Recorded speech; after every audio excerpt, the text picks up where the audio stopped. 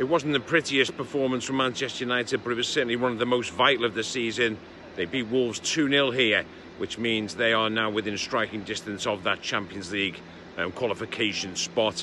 2 more wins needed from their final 3 games to guarantee it, assuming Liverpool win all their games, of course. That's why this was so important. As I say, it wasn't their best performance of the season by far, but the points were what mattered.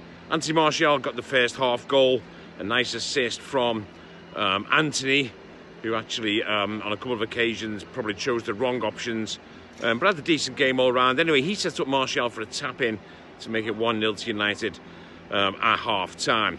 Wolves stepped up their game in the second half. They didn't seem overly interested in the first, but they stepped up their game and posed a threat. And United really were hanging on a little bit in parts. It looked as though they'd settled just to defend out the last 10 or 15 minutes, but Erik ten Hag made a couple of substitutions and the game was secured late on when Alejandro Garnacho broke away and scored a goal which gave him a good deal of pleasure and gave this crowd a good deal of pleasure, a glimpse of the future for United fans. The immediate future is to secure that top 4 spot.